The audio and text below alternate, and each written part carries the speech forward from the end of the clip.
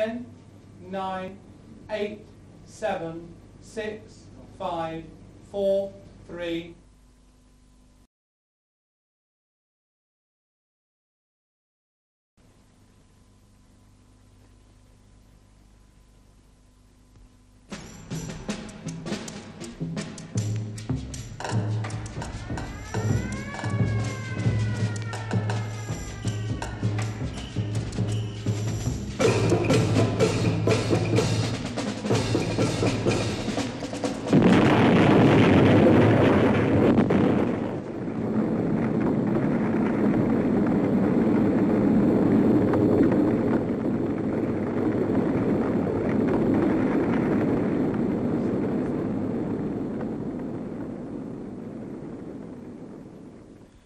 Pruitt-Igoe had won many architectural awards, but the housing authorities decided to demolish it. Socially, it had been a disaster.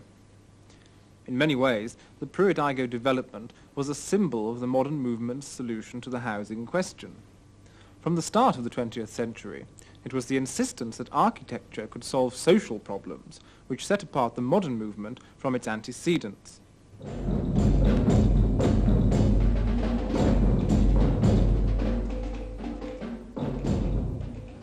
We no longer feel ourselves to be the men of the cathedrals, palaces, and podia.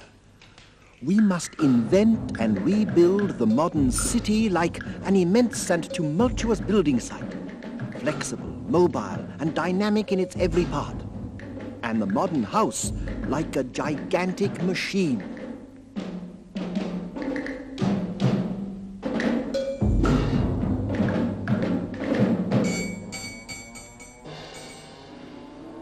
Building is the immediate bearer of spiritual strength, the creator of a sense of totality which today slumbers and tomorrow will awaken.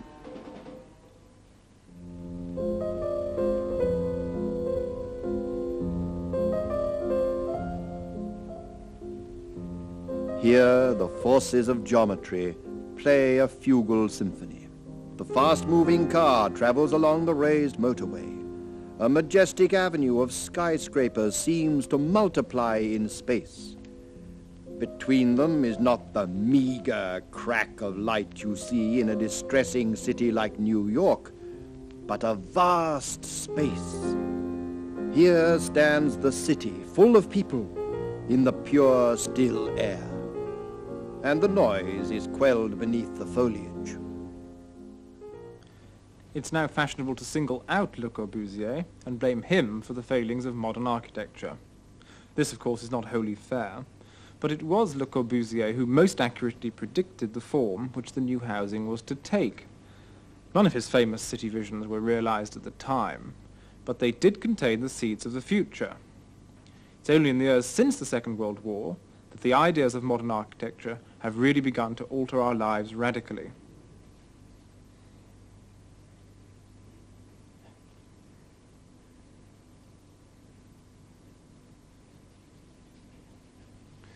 In the early 50s, the L.C.C. Architects Department was divided on how to develop this site. The Corbusian faction won. Bolton West became famous as an exemplar of modern architecture, and its ideology has remained unchallenged until very recently. In this film made in 1966, with a commentary by Professor Patrick Nutchins, two of the architects involved in building Bolton West, the late Bill Howell and J.A. Partridge, talk about their work there. I think it's fascinating to recall that in the early 1950s there was a site in southwest London with 4 houses on it of 150 acres. The L.C.C. bought 2 of these houses and part of the site of the other 2, giving themselves 100 acres. By any standards, this was a magnificent site with a mile frontage facing on Richmond Park and looking south over it. For miles across 18th century landscaping.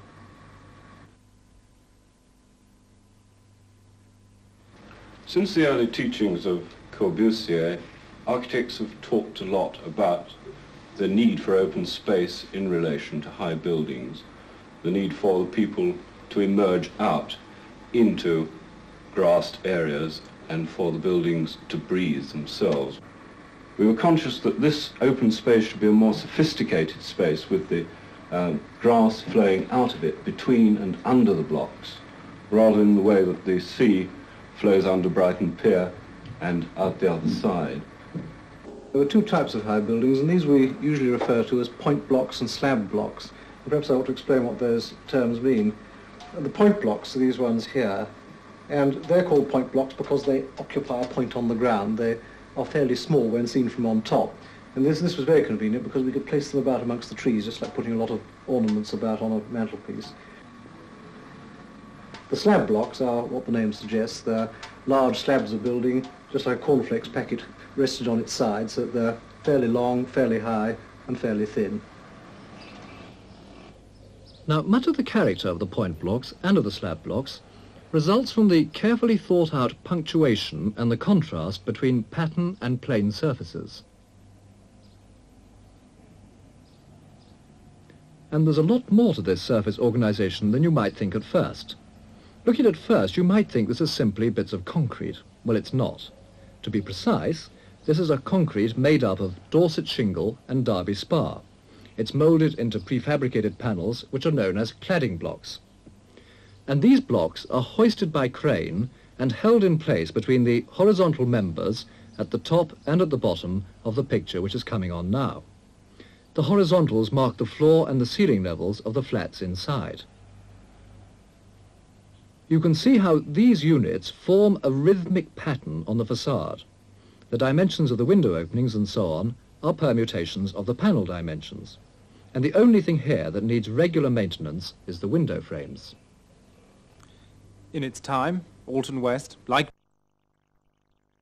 wards, it still stands while Pruitt-Igoe was destroyed. But there have, nevertheless, been some social problems which have expressed themselves in violence and vandalism. Can we blame the architects for the social problems? It's certainly fashionable to do so at the moment, but too critical a view of the role of architecture will ignore the contribution of socio-economic factors to the problem. Whatever the success or failure of Roehampton, we have to acknowledge the contribution of an exceptional site. The landscape provides an ideal setting for an English version of Le Corbusier's vertical garden city. But what happens when you apply these architectural principles to less Elysian settings?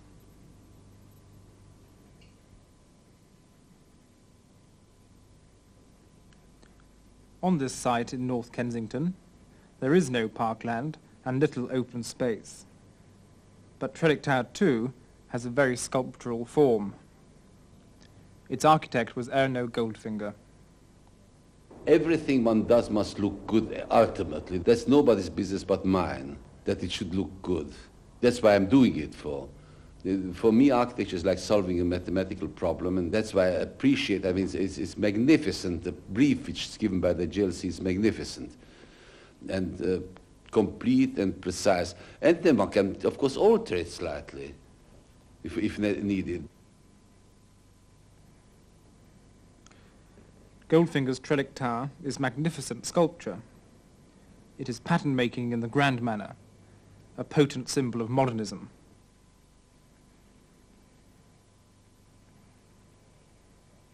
Ballhouse is on the top, and the circulation is by means of pumps. Then we have the lift motor room is on top. At various levels there are tank rooms and pump rooms for firefighting and also for distribution of water. All the water has to be pumped. Now all this is isolated from the dwellings.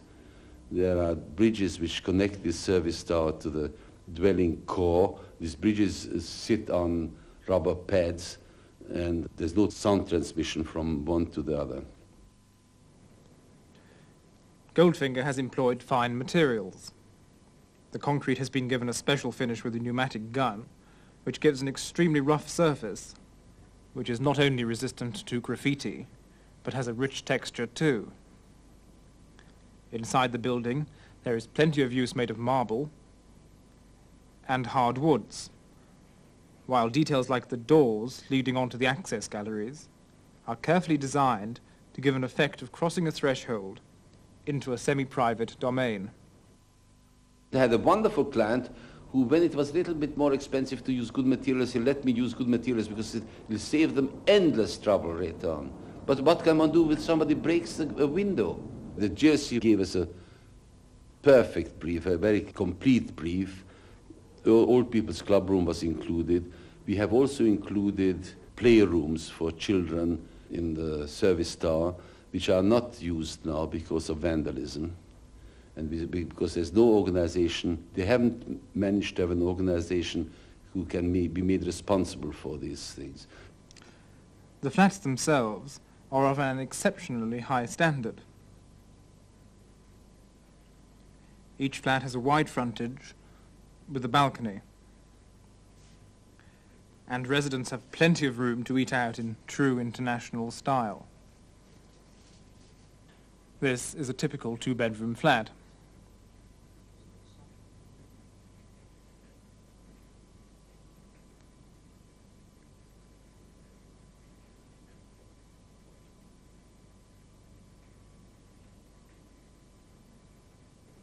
One of the very important things in this development is this complete pedestrian precinct, first of all, and that we have different size buildings, and every building has a character of its own. You come into the hall and you know where you go, and I deprecate the repetition of tower blocks all the same. If you come home drunk, you don't know where to go. Not only have you got to escape the breathalyzer's test, but on the top of it, when you can't find your front door. Now, that's a great English tradition, of course, that the houses in the street are all the same. When you go into the house, it's all different. All the houses are different from each other. That's a great English tradition. Because the hundreds and hundreds of houses are all the same. Now, despite Goldfinger's enthusiasm, the high-rise solution to the housing problem is facing increasing hostility. When Le Corbusier asked his famous question, architecture or revolution, it was answered, of course, by architecture. Now Oscar Newman, an American architect academic, has been asking, architecture or crime? When masses of people are herded together in an anonymous and impersonal block by an architect who cares not first of all for them, but for the magnificently sculptural forms he is erecting, then respect for property disappears. Newman argues that the failure of modern movement housing is because of its lack of individuality and absence of semi-private areas, or what he calls defensible space, the title of his book. Effectively, what Newman is saying is that he wants a return to vernacular architecture. I definitely think there is a future for high-rise buildings. One didn't wait for Oscar Newman to make defensible space. Of course, one locks one's front door is defensible space. I mean, this is ludicrous, this Oscar, what's his name, Newman's. It's not a new idea. Defensible space, I think this style of architecture started sometimes in the 1850s, and it's going to go on for another 50 or 100 years. The Renaissance lasted 500 years. Why shouldn't the rationalist architecture of the 1850s, not 19, the 1850s, not last another 500 years? It's a rationalist architecture.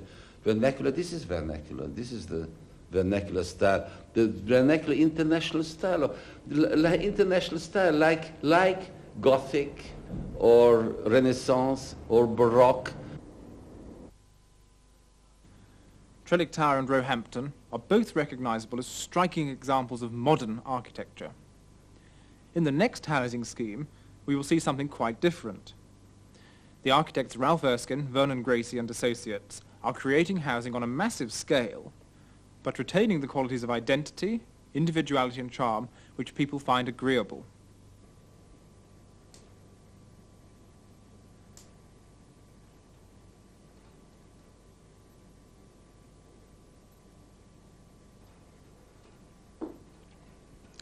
The first view you get of Byker is this tough, fortress-like wall of flats, relieved by bold patterns in coloured brick.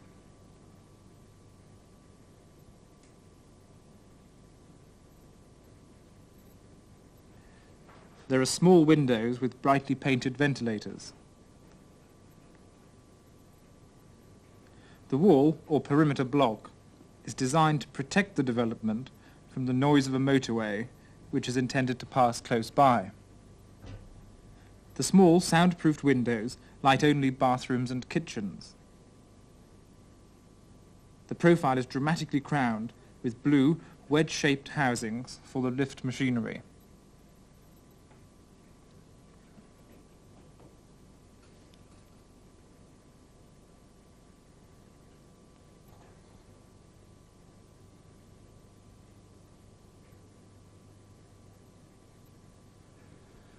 The brick patterning intensifies around the entrances, and brightly coloured porte-cochère provide shelter.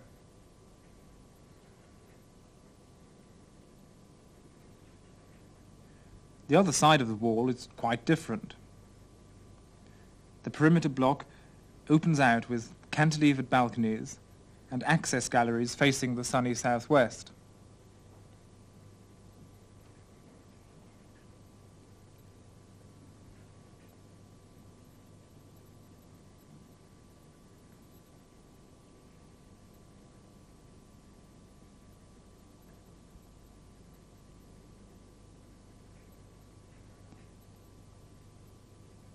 Concrete beams support light timber superstructures, glazed in part, and roofed with corrugated plastic. Access galleries join up with wider areas where they meet the lifts and stairs. These areas are provided with flower beds and seats and form a sort of suspended conservatory where plants and residents can enjoy the sunshine, protected from the wind. The rough-sawn timber surfaces are treated with bright-coloured wood preservative. The whole structure is put together in a seemingly informal way.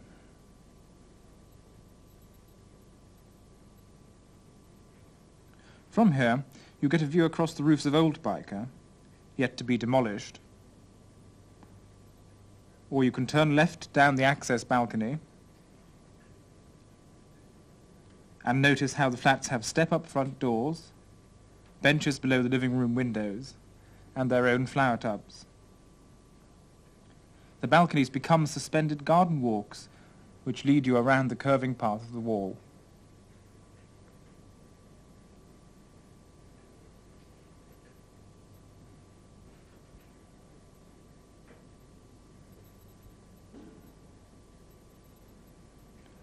Only a small proportion of the accommodation in the perimeter block is family maisonettes. You can see them occupying the ground and first floors. They are faced in brick and set out like terrace houses with front gardens. Each is provided with a bench seat and a coloured plastic porch. But the perimeter block, with its specific function of shielding Byker from the noise of a proposed new motorway, is only part of the redevelopment area. As well as being a symbol, it acts like a medieval defensive wall, protecting Byker from the outside world. The perimeter block is the only thing approaching high-rise in Byker, where the architects have tried to keep everything else as low as possible. Quite different in scale from the perimeter block, the low-rise development is nevertheless consistent in its philosophy. Surrounded by the wall, it looks like a fairly densely packed labyrinth.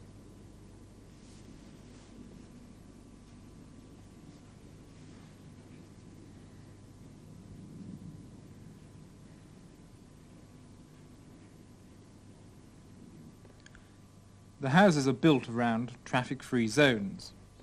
Here again, we find buffers of semi-private space between the public and private.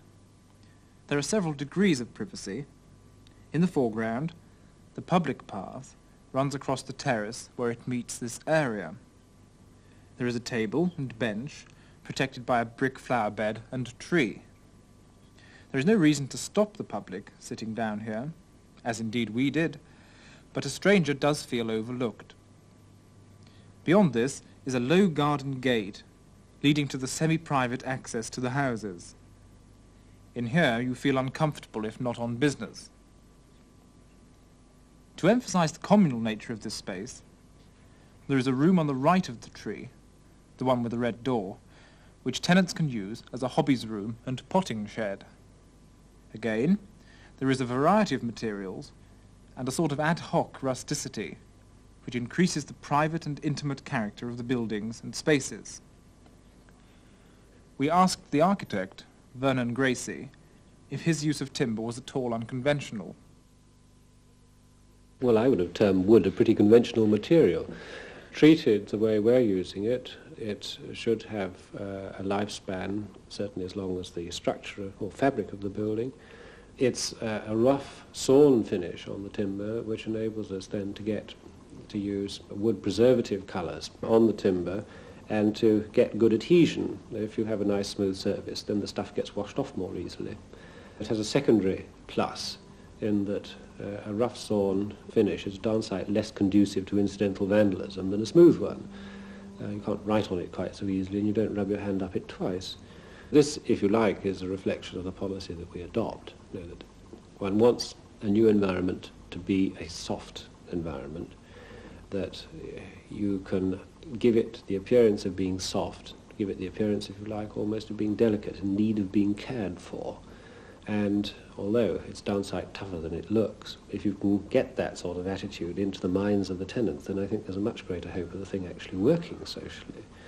You know, it is the other way of trying to counteract vandalism. You know, the tough concrete, you can't tear this down even if you have a battering ram approach, is one way of doing it. And we know what the social consequences of that can be. Of course, the three estates we've been looking at are solutions to particular problems. Byker may be a success in Newcastle, but what would happen to it in North Kensington? At Byker, the architects were brought in to reappraise a redevelopment of an old working-class quarter of obsolete housing. The architect Vernon Gracie explains. We started from the idea of trying to retain a large part of the area and doing a revitalisation scheme on it. We very quickly discovered, through being in Byker itself, that the people here, while they had a tremendous attachment to the social community feeling of the place, had absolutely no attachment to the physical environment, and that they really wanted to see the physical environment replaced rather than modernised. At Byker, it seems that there is a refreshing attempt to involve people as much as possible in the redevelopment process. Of course, that's not to say that the architects didn't have a clear conception of what they were setting out to achieve. Final judgment on the success of Byker will have to wait until 1982, when the whole project is completed. Development will then have settled down, and what is now exciting could possibly by then appear to be embarrassing and silly. But at the moment, it appears that the architects have found precisely that new vernacular which Oscar Newman was looking for. By retaining the cohesion of the old community, the architects are pleased to be able to report that, so far, there is little vandalism at Byker. The lack of uniformity, the sheer expression of colour and form producing such visual interest, make Byker contrast strongly with any other housing estate. Ralph Erskine and Vernon Gracie have not given Newcastle whimsical imitations of cottage styles, but instead, Byker is full of real machines for living in, and the form really follows the function which people have in some way decided for it.